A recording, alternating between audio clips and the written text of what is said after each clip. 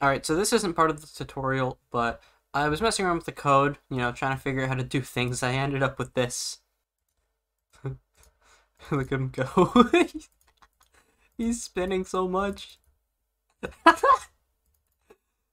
It's time to work on some animations, because right now our bird is looking kind of dull. Right now he just kind of bobs up and down. He doesn't have any animations. He doesn't do the iconic tilt up whenever he flaps up, and the tilts back down when he goes in for a nosedive. He doesn't do that yet, so that's what we want to make him do, so it'll feel more like genuine Flappy Bird. Before we start, something I want to do real quick, because it's been in the back of my mind for so long and I haven't fixed it. Right now, if I click on play and I just let the bird fall, nothing happens. The game doesn't end or what. It just keeps playing, and we can't have that. That is just a complete oversight that I didn't do in the collisions tutorial. So I quickly want to do something like that, so we can right click in the hierarchy.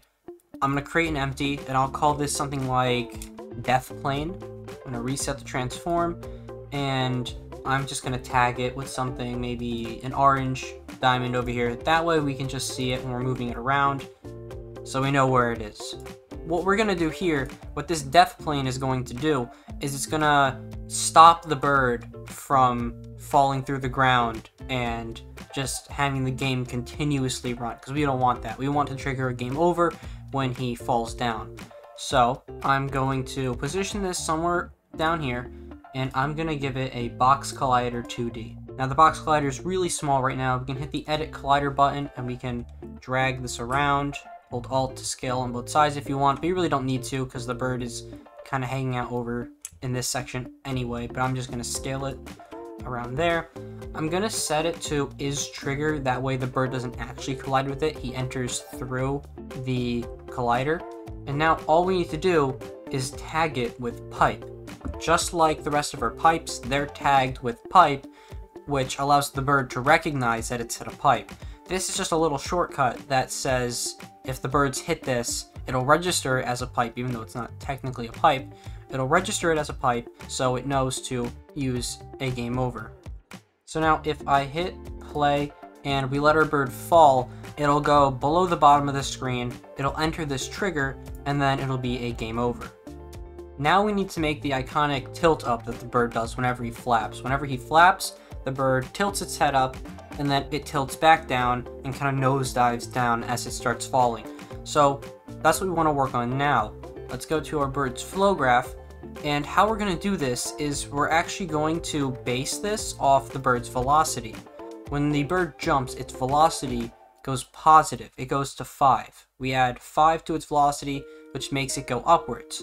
And as it falls, it'll go down to 0, and then go into the negatives. We can use that to change the bird's rotation to give us the effect that we want.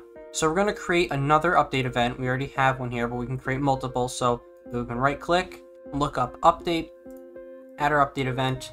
Now the very first thing we want to do is grab a set rotation block. So we can drag this out, look up set rotation, and we want the one that says transform. And you may notice that there's a weird note on this little triangular ruler. This actually means quaternion. You don't need to know the ins and outs of a quaternion, but if you choose to create quaternion block, you can see all the different nodes. So there's X, Y, and Z, which corresponds to the bird's rotation, X, Y, and Z, and then there's a W. This W value is actually a scale, which we will be using later. You don't need to know exactly how this works, just kind of follow along. But I have this little algorithm that'll have the bird rotating the way we want it to.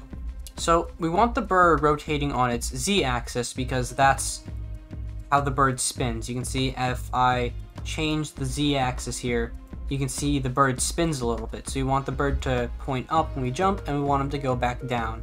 So we're going to be plugging all of our math into the Z node here. So first thing we can do is drag out our Z, and we're going to grab a divide node. Now we're going to be dividing our velocity by a certain value. That way we can keep it below 1.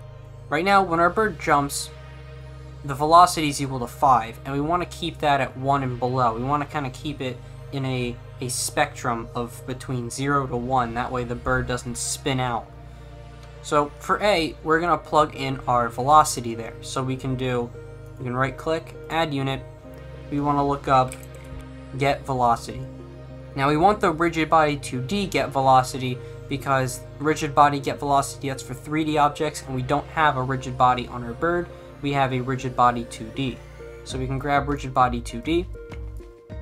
Now we can't just plug this into our A because right now this is grabbing both the velocity's X and Y values, so it's returning a vector 2, which is basically a data value that holds both the X and Y components. We want to grab just the Y because that's what's being changed whenever we click. So we can drag this out, we can go to vector 2, and we can scroll down and we can see get Y right here. That's what we want to grab, and then that can be plugged into our A.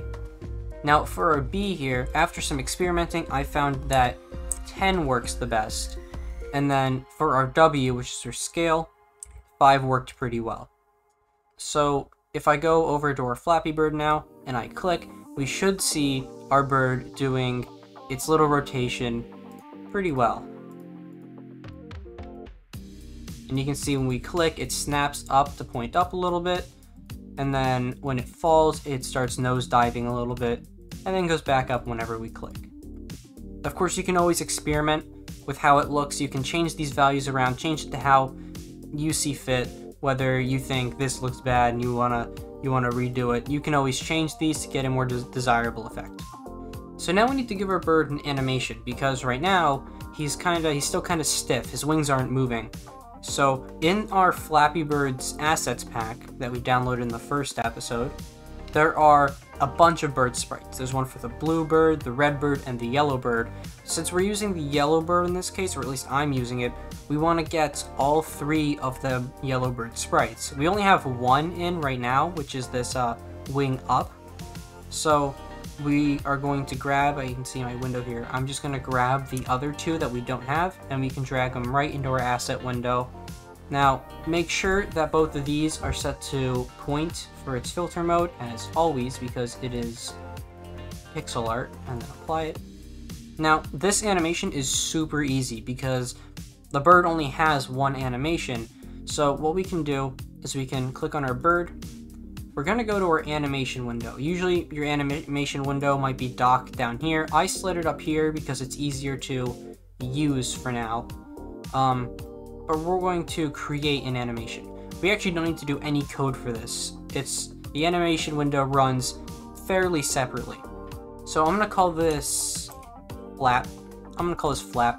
We can save it. Now, this may look a little scary, but don't worry, it's fairly easy. All you gotta do is basically whatever of these images you drag in here. For example, if I drag in our first animation frame here, and I drag it in, you can see that it creates these things. These are keyframes. Whenever your cursor hits one of these keyframes, it will update our bird to whatever's saved in these keyframes. So let me drag in our second bird here, our second frame, and you can kind of see what I mean. If I drag my cursor along here, you can see that our bird doesn't change over here. He doesn't change, but as soon as my cursor rolls over these second keyframes, the frame changes to our wings down. So keyframes can do all sorts of things. You can keyframe a character's position, its rotation. You can keyframe pretty much anything here. You can just hit the record button and change something in here, and that'll keyframe it. But in our case, we don't want to mess with that. Right now, we only want to deal with our sprites. If you want a detailed look on animation, I recommend Brackeys' animation video. I'll link that in the description if you want to learn more about this. But yeah, we're going to do something super simple. I'm just going to drag our last frame in here. So now we have our bird flapping down. However, we want to make it, right now this will loop. So if I hit play, you can kind of see the birds doing the flapping, but it's kind of snapping back up. You can't really see it because it's a little fast. If I spread out our keyframes a little bit, you might be able to see this better. But you can see, yeah, right there. It doesn't exactly look very clean, does it? Because the wings are going down and then snapping back up.